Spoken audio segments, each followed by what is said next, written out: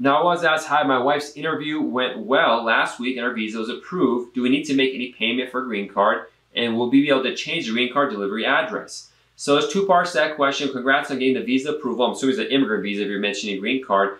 You need to make the payment. Right now it's $220 before they enter. Now you can do it afterwards, but it's much better, and they recommend it strongly to pay the visa fee. It's an online fee. You pay by credit card online. It's $220. Pay that as before they come. So that's the first thing. Changing the address becomes a headache.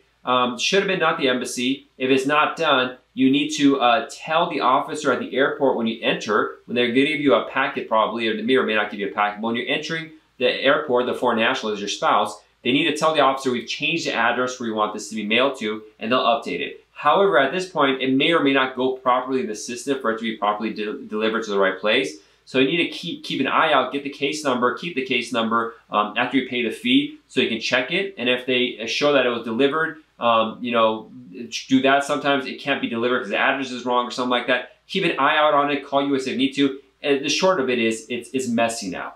Because you didn't have because you didn't you know, have the same consistent address.